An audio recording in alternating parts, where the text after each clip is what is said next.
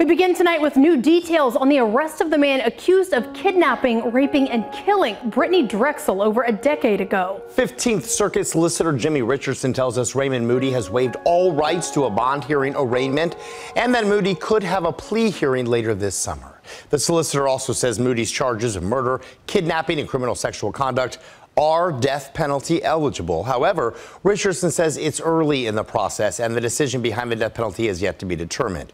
We were also told charges have not been filed in Myrtle Beach. Richardson says this is because there's reason to believe the kidnapping happened in Georgetown County.